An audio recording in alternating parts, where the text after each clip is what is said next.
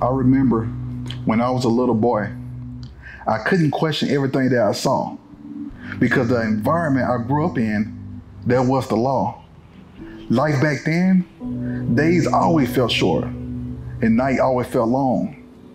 And for the longest, I always felt alone with a loud mind and a quiet soul. I thought that was the key of being strong. Until a year passed, it was the total opposite. Then I finally realized that I wasn't that strong mentally and physically. I tried my best not to let it get to me, but the harder I tried, it felt like I was bound to sink.